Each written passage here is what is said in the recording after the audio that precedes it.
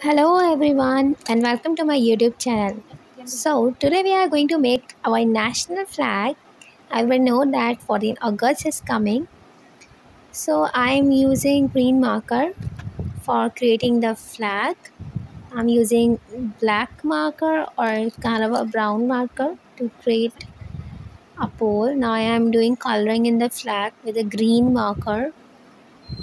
So let's do coloring. So guys, it's only 3 to 4 days left in 14 August. So I'm really excited to have a function of 14 August and a celebration of our independence.